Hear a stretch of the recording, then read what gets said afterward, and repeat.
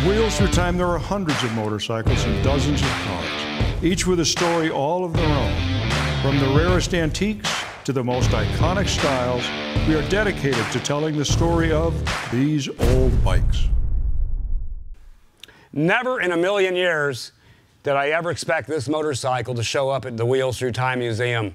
The museum consists, of course, of hundreds and hundreds and hundreds of rare American motorcycles, all in running condition.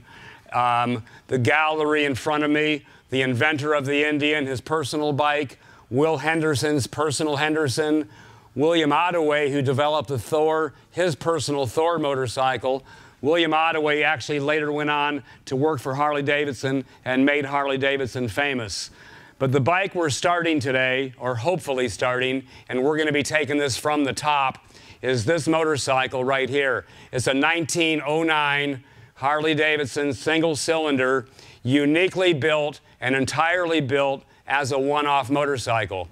Now we're going to try to start this bike today. I've done nothing to this bike. I've had it for about 2 weeks, and I've admired it and I've looked at it, but I've never done anything to it. So I'm going to go through a few basic steps. I'll tell you what we'll be doing in just a little while, but a little bit of history and moving backwards with Harley-Davidson. Claiming they started in 1903 building just a handful of bikes is probably true. In 1904, they built a few more. In 1905, they built a few more. There's actually a book called The Legend Begins, and I can kind of quote chapter and verse from this book on some of the production on Harley-Davidson, which goes as follows. And I'm going to jump to 1907. They built about 300 motorcycles. That was the year Harley-Davidson was incorporated. In 1908, they built 450 motorcycles. There's about 7 known in the world today. Now, 1909 is a very special year in the fact there's less 1909s than there is 1908s. And I think this motorcycle is a big part of that story. By 1910, they were actually able to increase their factory, and the book says, and this was written by Harley-Davidson in about 1970, that 3,168 bikes were built, 5 different models. 1911, when you go to the book, they don't have a history on how many 1911s were built, and then it goes on after that. By 1914, they were building about 30,000 motorcycles a year and were the largest motorcycle manufacturer in the world. But going back to 1909, when you read the book, it says there's 5 models. Some had the tall wheels, and by the way, the bike right behind the 1909 is a 1910, and I got that off the table today for some comparative. You can look at them comparatively as I talk about the bikes. You'll notice this bike has smaller wheels. These are 26s, those are 28s. You'll notice the bike is entirely smaller, the gas tanks are shorter. But most interestingly about this motorcycle, this engine, frame, handlebars, gas tank, rear wheel, and every part on this motorcycle is uniquely built for this motorcycle, and there's not another one existing. Now, one of the real standout points, Harley-Davidson from the first day, 1903, they use what's called a flat belt drive. So when you look at the drive system, it's a flat belt. It has an adjuster which will give you tension. This motorcycle has a V-belt.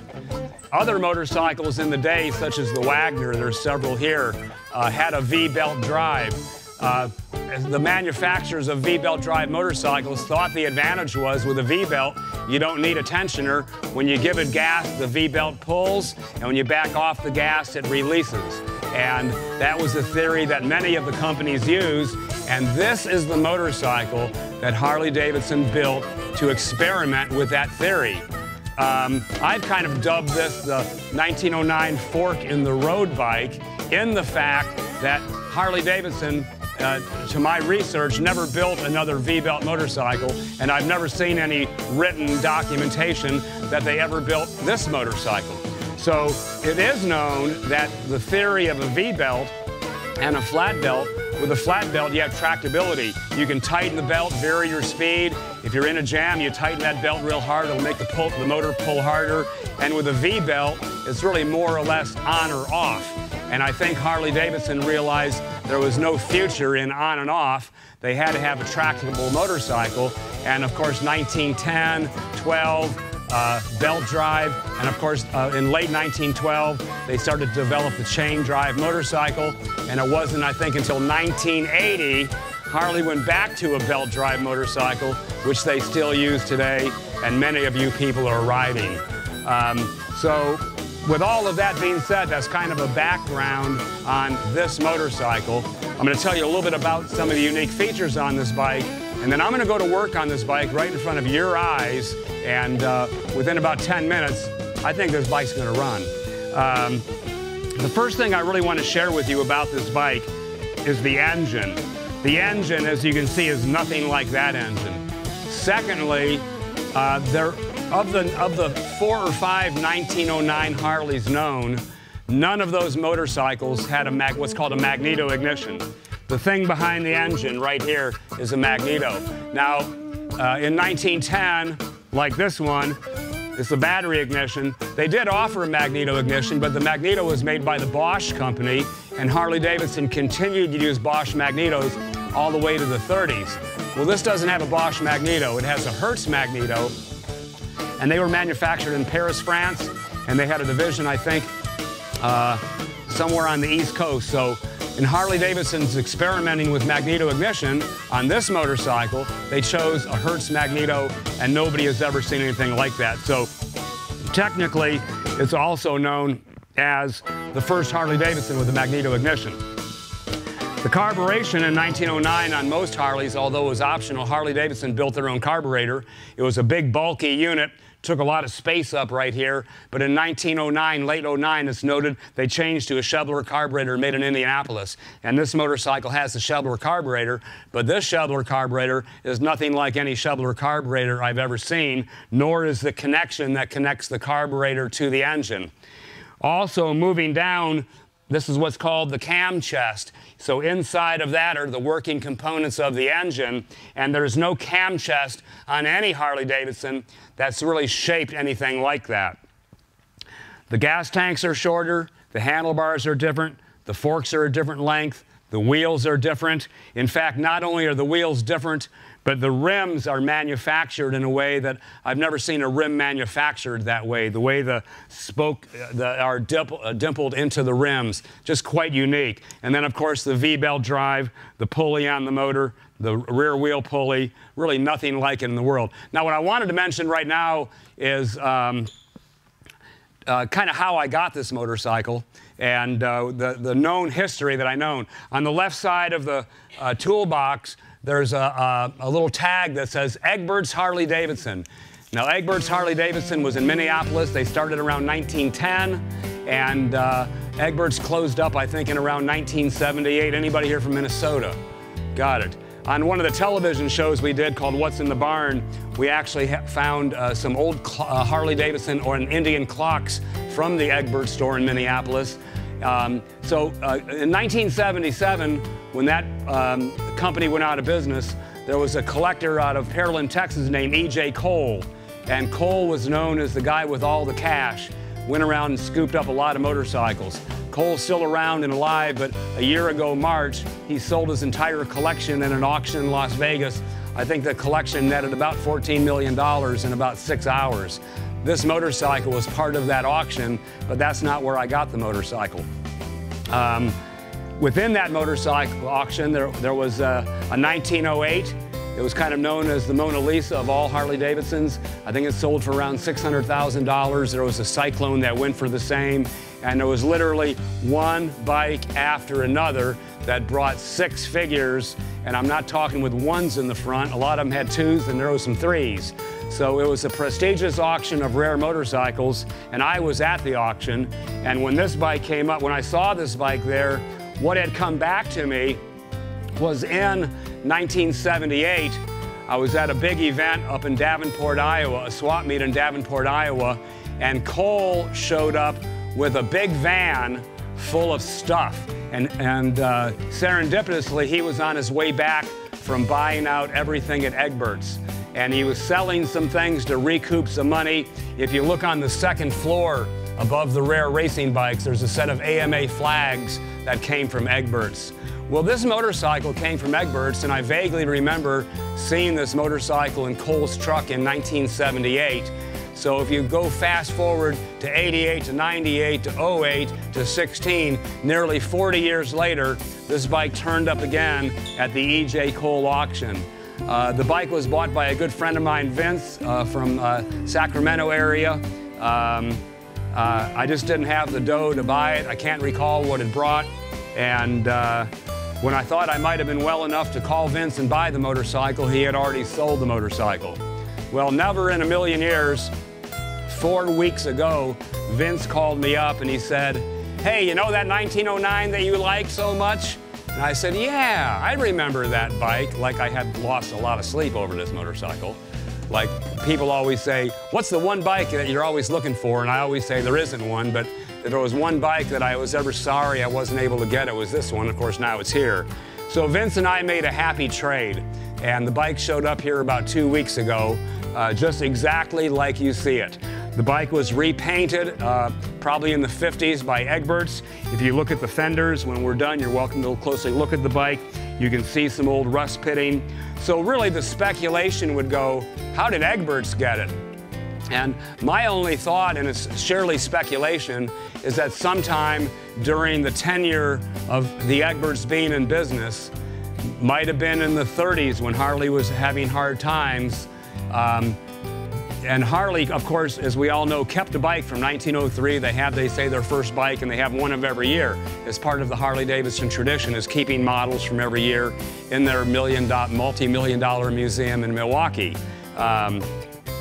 So how did Egberts get the bike? My speculation is this: at some point, with Egberts being very good friends of the founding fathers of Harley-Davidson, they saw something in this bike that the founding fathers didn't.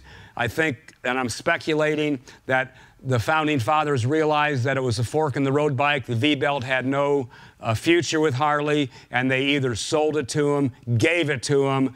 Egberts restored the bike in the 50s, and here it is today. So with all of that being said, now it's time for me to go to work, and it's not going to take long because there's not much to do.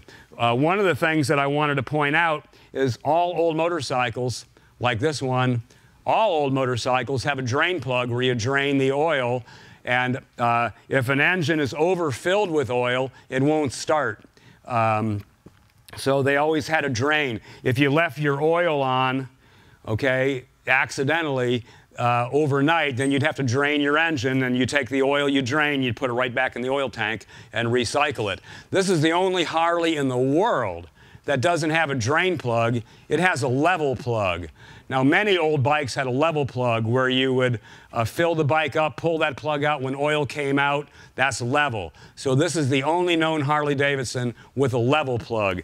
Now, I'm going to pull that level plug. I have done no work on this motorcycle. I have touched this motorcycle none since I've got it. And I'd like you to know one thing. There is no rocket science. These are my tools. A wooden screwdriver came out of a Harley toolkit, and the wrench, just an old wrench, probably from the 20s. These are the two tools that I'm going to use to start this motorcycle. So the first thing I'm going to do is pull the level plug. There's nothing like using old tools. And usually a hammer is present, but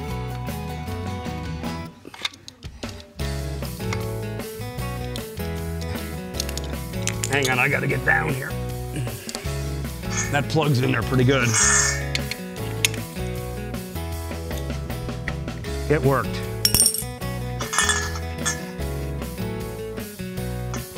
Out comes the plug. No oil yet.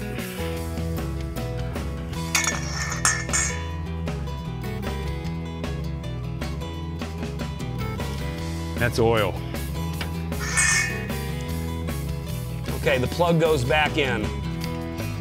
Now there's really only two things left to do. Anybody in the audience want to guess what they are? What? Gasoline. What's the other one? Right, so now I need a volunteer. How about this guy with the beard right here? Come on over here. Hold the spark plug. No, you don't have to do that. This is the only Harley-Davidson motorcycle in the world that I know of where the spark plug is not a straight thread. Everybody knows about spark plugs. You screw them in, and the threads are the same all the way down. Well, if you look at the thread on this spark plug, it's a tapered thread, like a pipe thread. Very few motorcycles had that. One of the motorcycles here that does have this, that I call the rarest bike in the world, and this is up near there, is Oscar Hedstrom's Personal Indian. Also has tapered thread spark plugs. Come on over here, partner.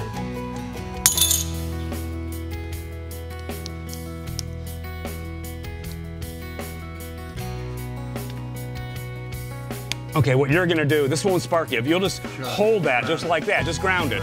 And then you let me know if that baby sparks. This is where we all need a group prayer.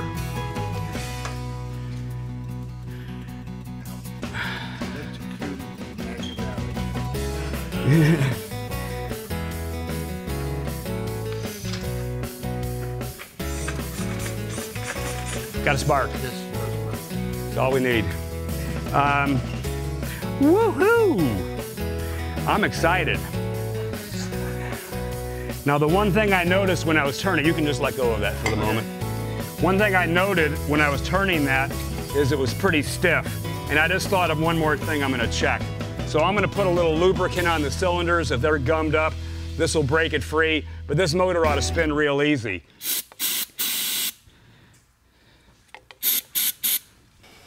In goes the spark plug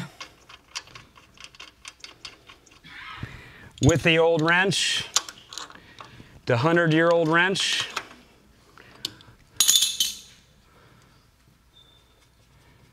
I thought the spark plug was pretty cool. It's got an X on it.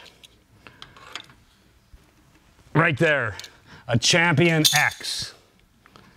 Probably made in Iowa. Okay, so gasoline time. Need a volunteer. How about this little guy right here? Come on over here, partner. You hold the funnel. All you gotta do is just hold that funnel just like that. But don't push it in. You wanna hold it up just right about there, okay? Because that way the air will come in.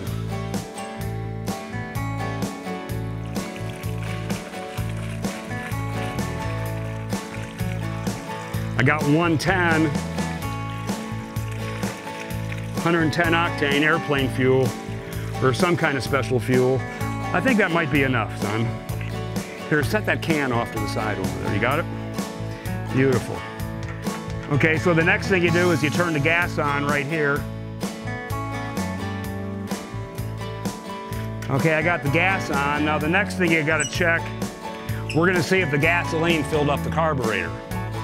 Because if the gas doesn't make it to the carburetor, you ain't got nothing.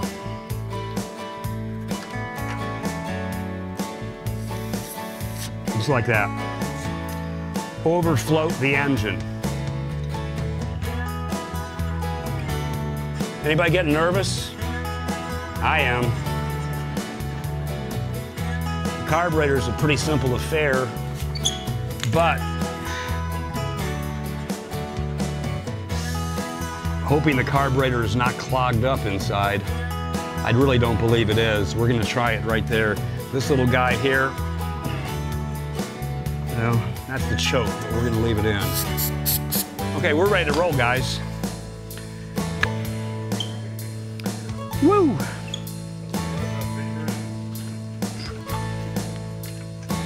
Retard, advance, off and on.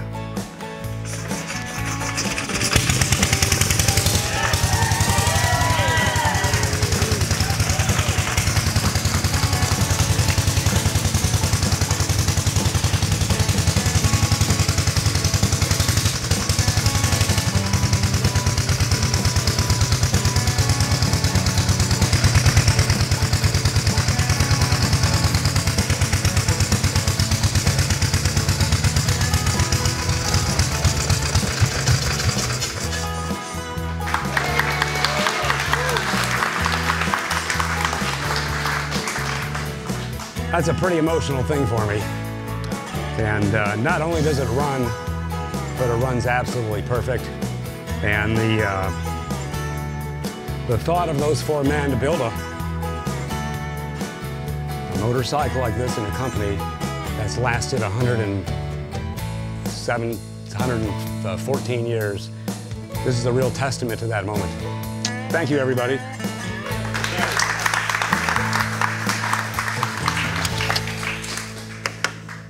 Wow. That's amazing.